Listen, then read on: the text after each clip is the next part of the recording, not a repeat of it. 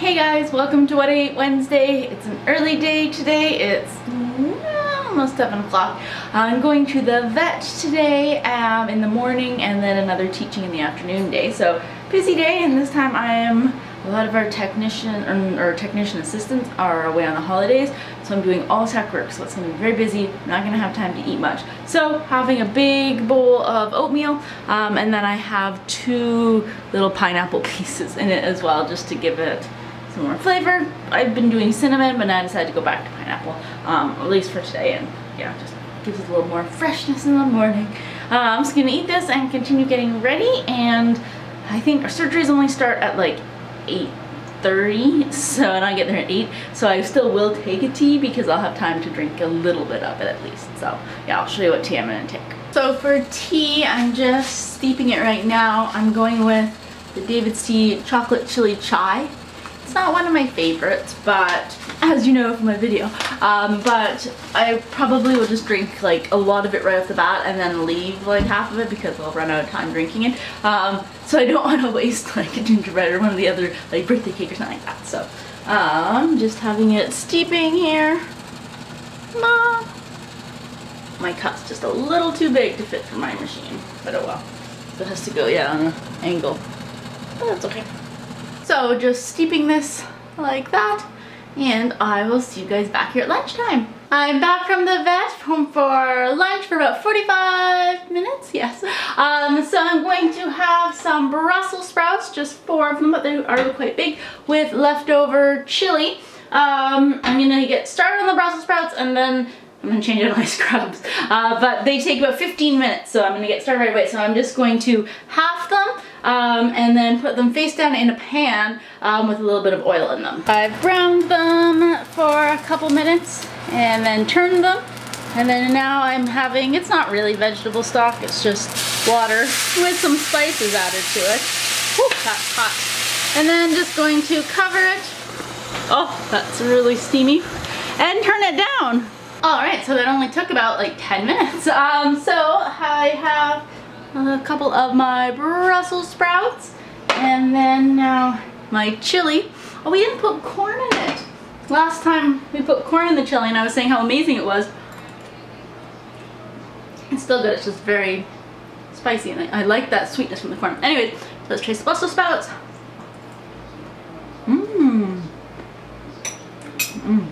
Good. Brussels sprouts were one of the things I used to hate as a child.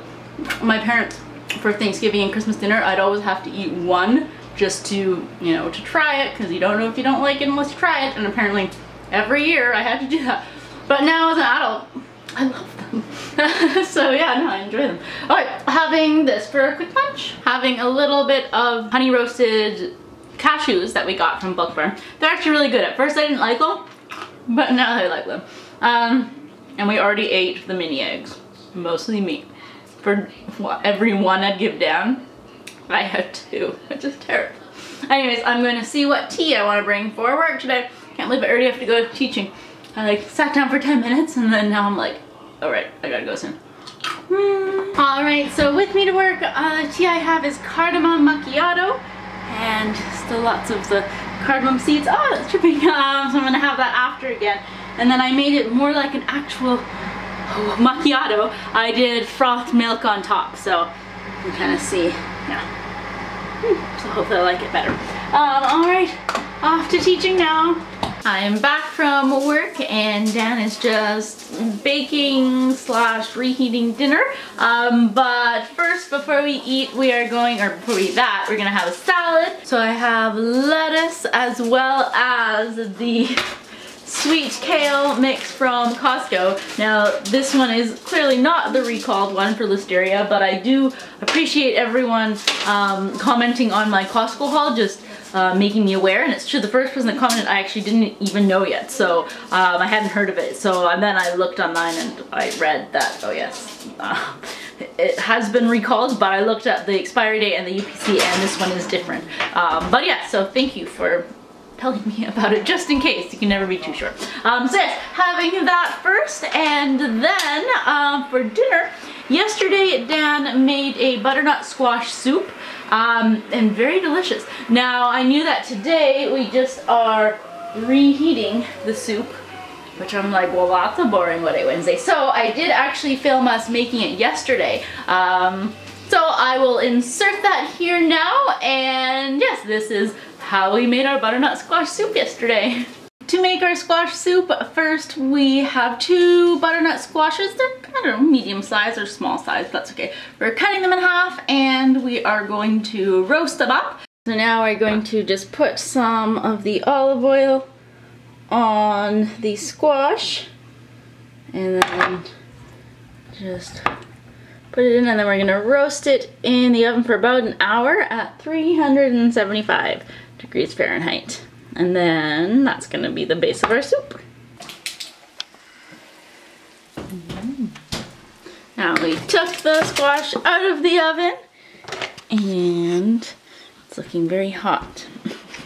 And I think we're eventually gonna turn them upside down and scoop out the flesh. We have onions going on, heating up in the pot.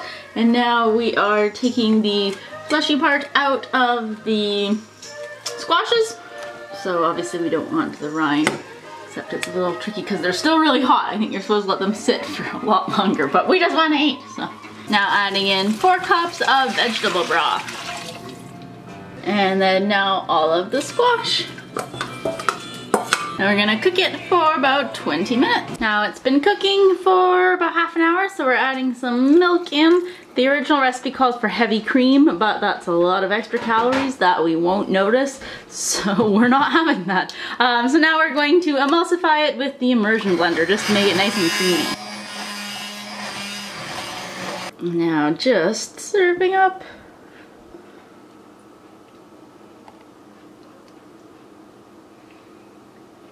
And then putting a polenta cake on top.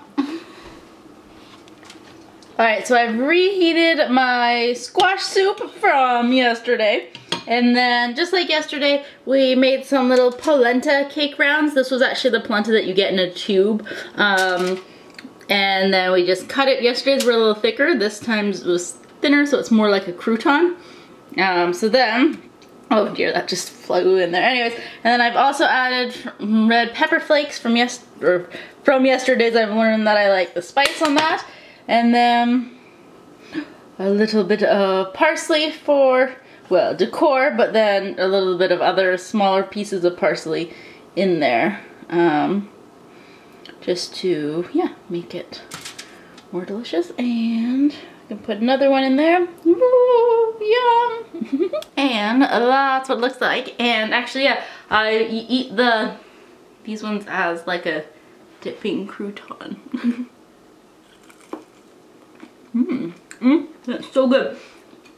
It is such a good soup, and it was actually so simple. I mean, there's the like roasting time, so you have to plan ahead because you roast squash, and then cooking for a little bit, but of like active time, it was very minimal. And it's really good, and oh, I love it. So having this for dinner now.